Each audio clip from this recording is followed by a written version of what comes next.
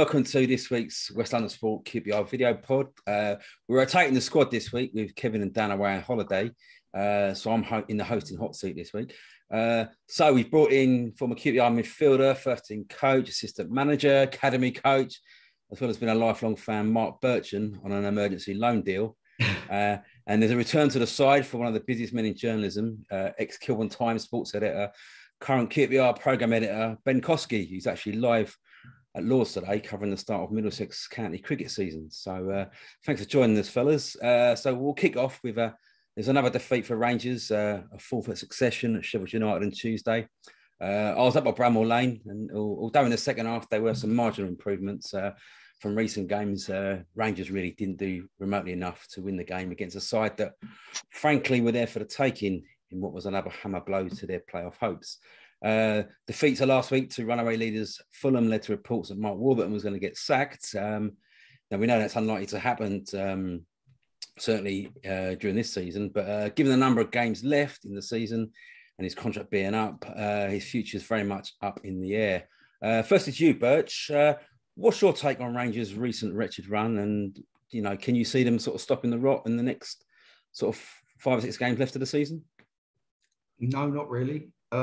You can't really affect results too much, but you can definitely affect performances. And I think that's what's been so poor since New Year's, is that other than the Reading game, where they was useless, that's being nice to them, I've never seen us dominate and create loads of chances. And I know because I've been to quite a few games and they never do well when I'm there. But I think if we was performing well and not getting a result, you could say, yeah, we can turn it around, but it's going to take something big. It might be a lucky game. It might be a lucky result this weekend that we win and turn it round. But I can't see it. I don't want to hate being right, but I was saying it before when we were second and third in the league. We was at heady heights that we probably didn't deserve to be at. We was scoring a lot of last-minute goals, nicking games, especially away from home, Coventry, Birmingham. When we was going away from home, we weren't playing that well and was the second best in them games and coming away with wins. And I just thought it would even out. And I think where we are in the league is where we probably should be at the minute. So do you think at the start of the season then they were maybe punching above their weight, being sort of in the top? Oh, we was miles punching above our weight from being second in the league, third in the league. I didn't think we was playing well enough to be up there. And I kept saying to my family and friends, we're definitely making playoffs. I'm like, relax, this is QPR. We'll find a way to mess it up. But no, I just think, look, we was getting a bit of luck in them games, and now recently we haven't got so much luck, the rub of the green. But you look at the 2 wins we've got this year. Blackpool, we'd have been lucky to get a draw. I know we worked really hard with 10 men and we got behind the ball, but they missed some chances, and we ended up winning that one. And the Luton away game, we didn't deserve to win that. Probably a draw would have been the best for us. And we've ended up, the 2 wins that we've got, we didn't deserve to win. So that always tells the story of how you're actually doing. And with players and managers, all that, you get judged when you're doing bad. Are you going to turn it around? I can't see us turning it around at the minute. Okay. And your thoughts, Ben? I mean, obviously the game against Fulham on Saturday, it was at times a bit mid against boys, and given the squad they've got and the money they've spent, I suppose in many ways it's sort of understandable. But what have you seen of the last last 6 games? What's your take on it? Well, I think the thing that stands out for me really is how rarely the opposition goalkeeper has been worked. It's everyone talks about this question of should we've brought another striker in January. I think that simplifies it a little bit more, because to me it's more about the strikers are not getting the service, they're not creating the chances are not being created. And I look back at those last 3 games: Sheffield United, Fulham, and Peterborough, of course. And I can't think of in any of those games where the opposition goalkeeper has had to make more than a routine save all game. Yeah, we've had 6 shots on target in 5 games. Right. So there's the stat, and that bears it out. And you can look at a number of factors, can't you? I mean, I think we would all agree losing Chris Willock has been a massive blow. Most creative outlet there is. The goalkeeping situation has certainly not helped, through nobody's fault, really. And I mean, I think the way I would look at it now is I say there's 6 games to go, and they are important because it's potentially, if you can regain a little bit of form, potentially finish in a top 10 position, which is certainly respectable. It's either that or you end up finishing about 14th, 15th, which it's very hard then to make a case of saying you've progressed this season, because the league position would suggest otherwise. But it's hard to see, isn't it, where that break is coming from at the moment, because at this stage you look at those games, and again, I don't think there's ever been a point where you felt there was a comeback on the cards. I mean, Fulham, for instance, we can argue about the penalty award, and it was a harsh penalty award. Well, if we're honest, it only made the difference of whether Fulham win 1-0 or 2-0, because Rangers never looked like getting a goal in that. So, yeah, it's a tricky situation, isn't it? But I honestly feel these last 6 games, whether the playoffs, and some will say they're still attainable, but whether they are or not. Then really, when you look at it, it's only 4 points. If you'd have offered it at the start of the season, there's 6 games left and you're 4 points off playoffs. That positive side, you should look at that as staff and players to focus on that. You've got a chance. But other teams around us are better teams and they're more informed. Yeah, and it comes down to momentum as well, doesn't it? Yeah. Birch? If you've had a run now and you've got yourself in a position like Luton have, or teams like that, then of course you fancy your chances. But when you're on the slide, you tend to look at it very differently. But you are right, mathematically, it's still all to play for. But you've been obviously part of management at QPR and a player at QPR, and you'd have been involved in sides that are on a bad run of form and trying to get out of it. What will be being said sort of among the players and the management team to this? How do you sort of cope with where you are? Because it's different. As a player, I was always positive that we could get round if we stick.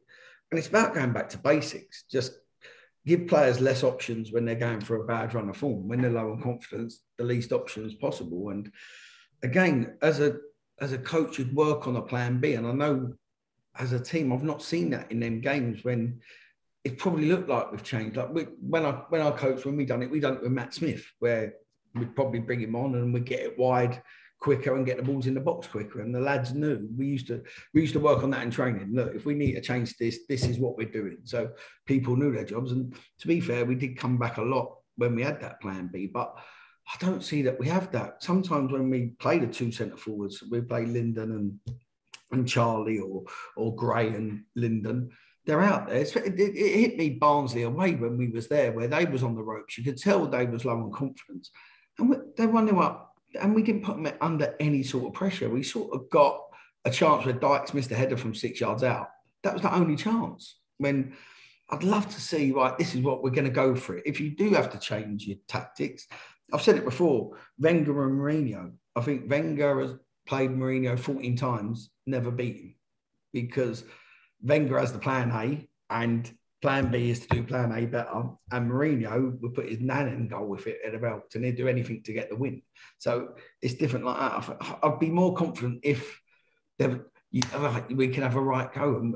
And that's, I think, what Ben said. As a fan, all these games, you can lose games, but it's never really felt like, oh, we're giving it, we've got a chance here. The crowd's buzzing and it's going. It's just been a bit flat. What stage, though, does it, I mean, players play the match, the manager picks the team, but at what stage is it? Are players to have a coach now? Is there less of a emphasis on players making a decision themselves just to try something different, or does it all stem from what the manager's telling them to do? It comes from the manager and the coaching staff, what they sort of put that out to. And of course, when players are on there, they do their own thing. Look, when Willett cuts inside that Blackpool, bends it to the top corner from 30 yards, they haven't worked on that in training. That's individual skill. And I think that's why we've relied on him and Ilias a lot. A bit like when Adele was in the team, when we won the championship. Individual brilliance would get in there. And that's what we sort of relied on. Oh, this is what we're going to be solid. And hopefully one of them would create or nick a goal. And you can only do that for a certain amount of time. And now one of them's injured. Ilias has had a knock and been away in the African nations, and it's been hard. But you're trying to put your finger on it. our performances haven't probably warranted us being up there and deserving there. So we are where we are. But I'd love to think that they're in there now when they've come away from that international break. I know the Fulham game is out of the way. To say, look, we've got these games left, we're only 4 points behind. Law of averages say we're going to stick a few results together. Let's start from now, from Preston. Is it too simplistic just to say, well, Chris Willock's out for the season, and he's such a massive part of what they do well, makes other players around him play well, and him not being there is a major factor in why they're in the state they're in? Yeah, well, no, that affects your plan A, but you need a plan B, a plan C, a plan D to say, look at the opposition. We might have to change this way. We can't always play the same formation and pick a different formation or tactics to beat that team. Like you'll probably look at Preston's last few games. I think, well, we can unpick them here. Ryan Lowe's got them going. He's changed them. Maybe we can pick a different format. If we definition of madness, if you keep doing the same things and it keeps getting the same result and you keep doing it, then you do it. What's the point? So at this time of year, let's chuck a curveball in and do something different.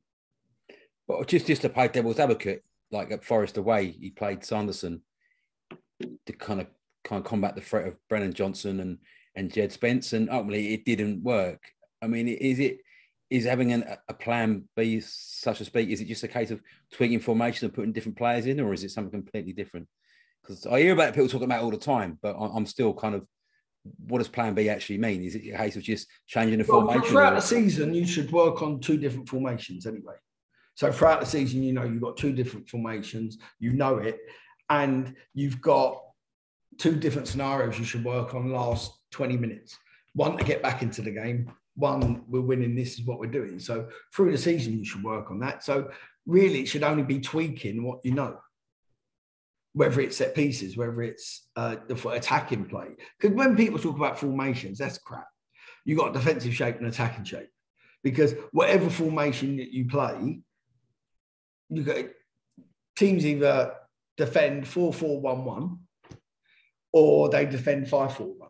You don't attack in that shape. When people in an attacking shape, you could, a bit like when the defensive midfielder comes into the back 4 to get the ball, wing backs play hard and wide. Barcelona done it. Their attacking shape is 3-4-1-2.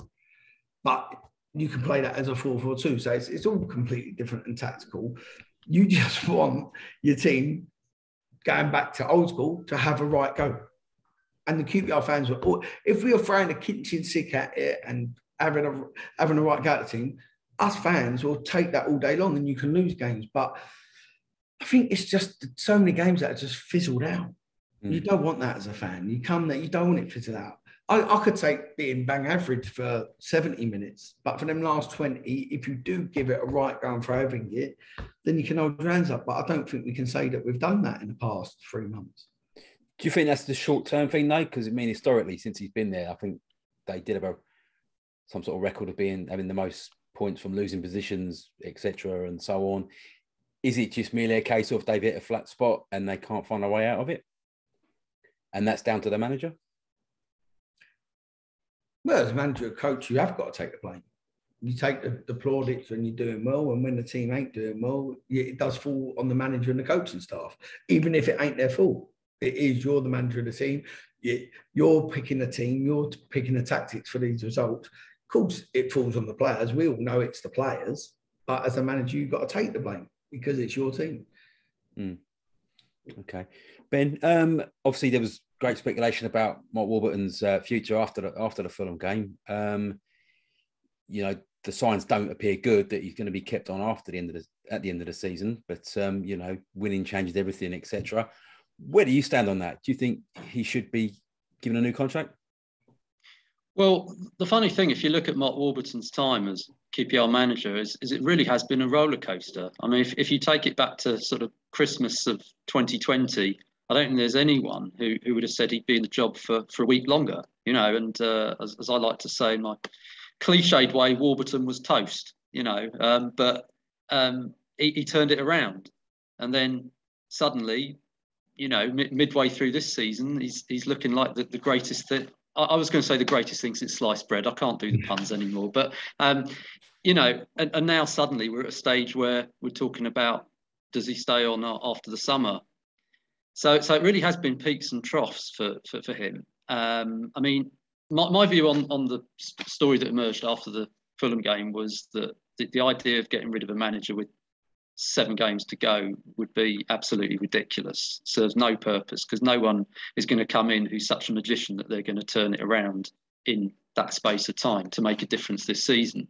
But to be honest, for me, it kind of goes back to what happens in these remaining games, because if they can rediscover some form, if they can get a bit of belief back and finish in a respectable position, then you can make a case for saying, well, Mark Warburton's guided us to another top half, top 10 position. So let's give it another go and see if he can, move it on next year. Whereas if the team ends up lower mid-table, you'd have to say, well, things have gone backwards. But the other thing I think you've always got to keep in mind, and fans have always got their views on this, there'll be someone who's flavour of the month, the manager who's available, and they'll say, get him in, he'll do the job. And it's really that simple. You've always got to think about who's out there, who if you're going to make a change, who's it going to be.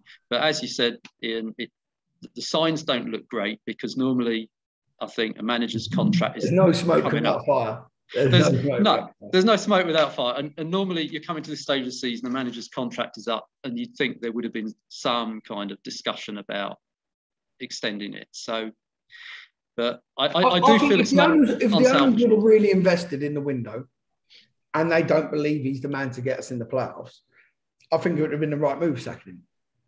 Because in January, you mean? No, as of now. If you got 7 games to go, or then, and they didn't think he was going to get in there, and we got a chance of getting in there, and they think they might get a manager's bounce by throwing someone in, then fair enough. But for me, it would have been massively harsh on him. But you can't do that if you've not really invested in the window. I think if they had brought 3 or 4 players in, put some money down, and then they'd have had an argument as a fan, I don't think you could have complained if they said, right, we've put that money in, we're going for the playoffs, we don't think he's there. But then it goes on to next season. Do they think? I think that's what Ollie mainly went for, because we was honest, we didn't think we could get that squad in the playoffs the next year.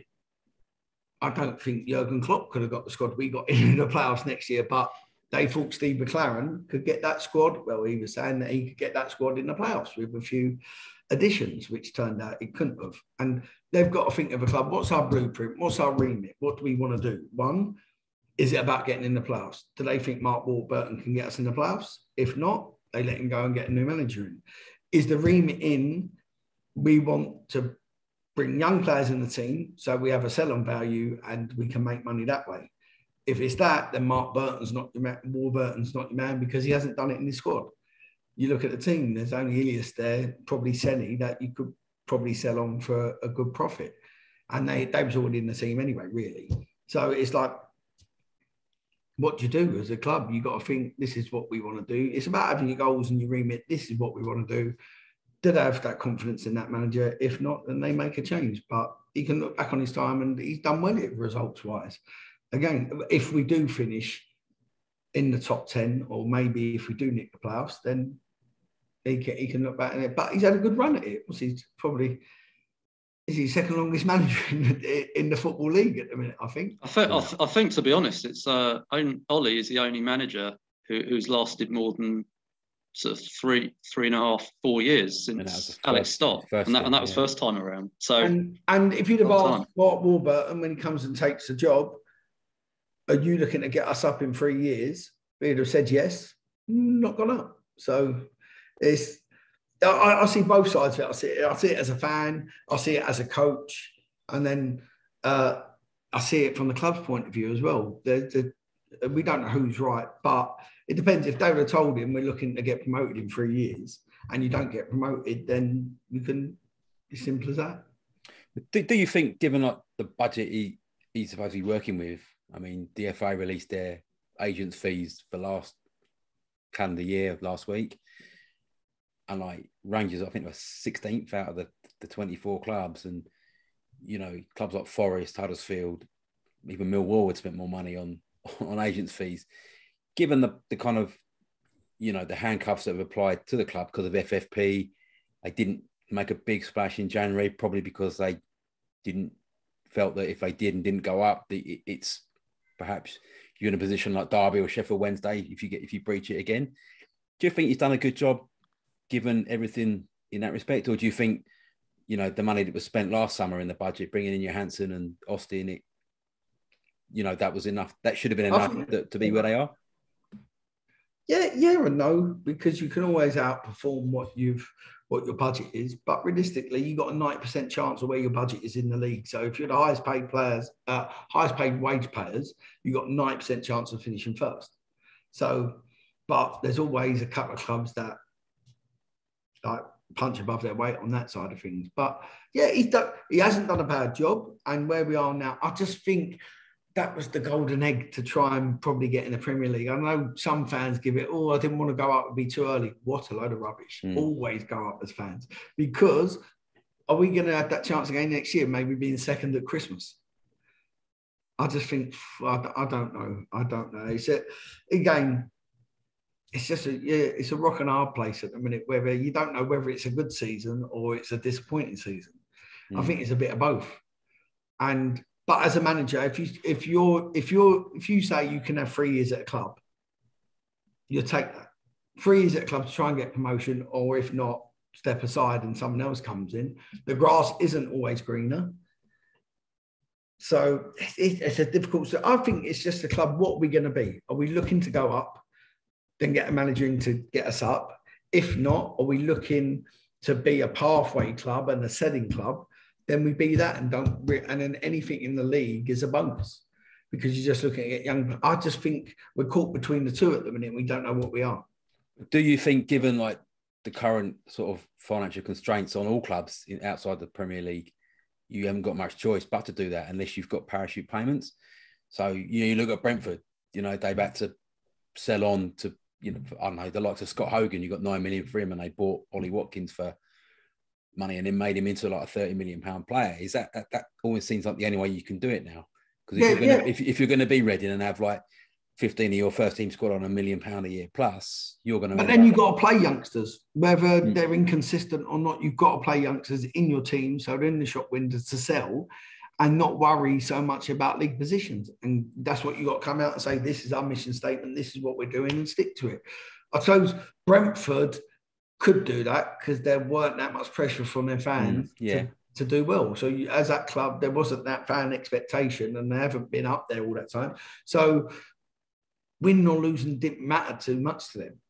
But for QPR, we have been a successful team, and our fans do want to win and go up. So it's pleasing both aspects of that. But I suppose if we had to come out and said, here's our mission statement, we're just looking to be a selling club, and if there's a chance every year, just get better and better and better, and maybe we can go up. But you look at the team at the minute, there's not many to sell on. Yeah. But if you'd have offered me 9th in the league at the start of the season, I would have taken that and said that's a good finish. When you say there's no one you think you can sell on, do you not think, maybe not currently right now, but players like Dickie, Dieng, Jimmy Dunn, you don't know. Chair, you have got some sellable assets there, potentially. Yeah, no, I think Chair and Willock definitely. They're two sellable assets. But then what's coming in behind them, we don't know, because the youngsters ain't played, and you don't know if they're good enough till they get in there. To be fair, we've done it with us. We had Paul Smith, we gave Ilias a go, we gave Easy a go, and we're like, just get in there and we keep playing him. It was hard, but we had really good older pros with us, because Jamie Mackey, Perchy, Nedham, all that lot got told they weren't getting contracts at Christmas. So at all that end of that season, and they helped the youngsters come through. So it was good, but you need to play them. And when we sell them, as we said, where's the conveyor belt, the ones coming through? I just think as I said, we're just caught in between two places at the minute, and we don't really know what we're going. But fans, do you know what? Fans are so knee-jerk reaction. Rob Dickey was the new, honestly, Glenn Roeder, Alan MacDonald, Terry Fenwick, all put in together, because he scored a couple of goals and he played well for like a month. And a bit, even Conor Masterson come in and played against Leeds reserves in the FA Cup, and he was the new Alan MacDonald. And it's so neat. It's honestly, it's like the fans are bipolar. Like 1 minute they're difficult, then it's just, we just got to calm down. I said at the start of the season, people, I think I've done a podcast with Finney before and just said, look, relax yourselves, it's fine. If there's a way to mess it up, we always find a way, QPR. I get quite happy when we do, so I'm more comfortable. I don't like winning all that time. So if year on year, if we can finish 9th or 10th, it's a progression as well. So if we can keep progressing, hopefully we will get up there. I'm a bit confused myself. I don't know what I want us to be, but it's hard. I still think we've got an outside chance. Law of averages say we're going to stick a couple of back-to-back wins together. I'm hoping it's the next two. And also part of it, Birch, that when you look at what has gone before, because when you and Ollie were in charge of things, you were kind of coming into a situation where this was a club that had not given any thought to developing players for the last probably 10 years. So you had a very low base to start from. And isn't it perhaps the case that, you know, it's just going to take time for that system to kind of gather pace again? Yeah, I think it's a critical time now. I think with me and Ollie, I can look back, we finished 15th there. The average age of the squad the last month of the season was 24 years of age. And I just thought that next stage they took Steve McClaren in and them youngsters got held back. They missed a whole season of football, really, all of them. Where now if they do look to make a change, is it better the devil you know than the devil you don't? And just say, look, Mark, this is you've got another year, bring these through. Especially if we finish 9th or something, then it's a progression on last year. And then you give it right. Next year, we're 9th, we've definitely got to make playoffs. Or have they lost faith in him and they don't think he's the man to take us up? So only the owners and the club can decide that. And with Les in there, I think it'll fall on Les's decision. Yeah. I mean, we're all of a similar vintage and we'll try and forget it. But that 1986 Milk Cup final season, from my memory there, it was after that cup defeat. Never happened, Ian. Never happened. But the season spiraled like it feels. We won it at Anfield. We won the Anfield. No, but from my memory, is the season's kind of spiraled after that cup final. I think they lost 7 at Sheffield Wednesday, got done 4-5 at home at Arsenal and finished the season on a real, I think it might have been 7 defeats in a row. But in the following season, there was no cause for the manager to get sacked. And Jim Smith went out and sort of, you know, signed Paul Parker and a few others. Yeah, but he went 5 at the back, and then but do you know what I mean? He was allowed to go out and go right, improve on that. Do you think? Can you see something similar happening with Mark Warburton? That was in a different day when there weren't social media and instant reaction. You remember us as fans, if we weren't happy, we had to protest on the pitch or wait for like a Q&A once a year, because by the time you're leaving the ground, you ate them all. They should all be sacked. It's rubbish. You come Monday morning, you forget about it. Come Wednesday, you can't wait to go to the game. So you couldn't have that instant vent. Now, fans are venting and they're not even at the game. So it's that instant gratification, as I said, that knee-jerk reaction. I think fans have a much bigger voice than they should. And like you look at the players, I know for a fact, like it really affected social media. It really affected Joe Lumley, Josh Scowen. That's when we weren't there. And I think they come off social media because it really affected them. There's some players it don't bother, and some players it really affects them. But we're in an age where they want instant success. Back then, we're talking about if you had a poor managerial reign, it was 2 seasons. Back then, maybe 3 seasons if you had a poor reign. Now, when you take a job, you know if you're there, you've done well if you're there 2 years in a job, and that's the way it is, and that's the way it's gone. But when you were there with Holloway, towards the end, your contracts weren't renewed. You left at the end of the season. Do you kind of know when you're going? Did you know sort of way before you actually did leave that you're being eased out? Or I had a feeling. Because I was close with Tony Fernandez and talking to him, seeing Steve McClaren at the last 15, 16 games, and he would speak about Steve McClaren as well. I sort of lined Ollie up to say, look, I don't think we'd go get another year. Club was brilliant to me. They wanted me to stay, but I just didn't think it was right. Ollie brought me in. I think as an assistant manager, you got to fall on the sword with the person that you go with. I've always done it, and that's the way I believe in it. I don't think you should stay on. But club were great with me. They thanked us that we hit all the marks that we had to when we come in. Our home form was one of the worst in the league. We got our home form one of the best. We got young players in the team. I think we cut 75% off the wage bill when we was there. So I can look back and say, look, I was proud of what we done there. Mm. Yeah, cool, nice one. Right. We went away from home to save our lives, but our own record was different class. I mean, that's one thing that has been under Warburton. Your away form has been unbelievable, unprecedented in my lifetime. Yeah, in QPR, sort of winning 8-9 games a season away from home. It's unheard of. I prefer to win at home. I've got to be honest. Yeah, all fans can see it then. Yeah, of course. Right, gents. So predictions for Saturday's game at Preston. It's not historically a happy hunting ground for Rangers, but they are unbeaten in their last 2 visits to Deepdale. So I'll go to you first, Ben. What do you see happening on Saturday?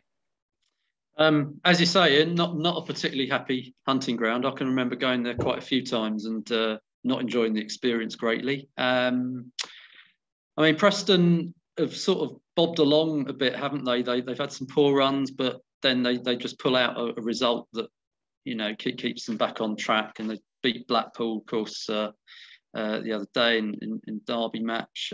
They don't score a lot of goals, so. Yeah, and Rangers obviously have not scored a lot of goals, so I think this has got to be a low-scoring 1-1 draw. Birch? I'm going 1-0 QPR, scrappy 1-0 away from home. Probably score last 10 minutes from a set piece. That's what I'm going for, 1-0. Yeah, I'm going to follow you in there, just on the law of averages. They've got to win a game soon. Preston have got nothing to play for, really. Rangers were actually very good when they beat him in the game at Loftus Road early in the season. It was a 3-2, really good game. Soaking wet, and it's probably Lyndon Dykes' best game in the QPR shirt. I think that day he was very, very good. So I'm gonna go 2-1 with Lyndon Dykes to score the winner. Okay, gents, thanks for your time, much appreciated. Pleasure. And enjoy your weekends. Fingers crossed. Cheers, lads.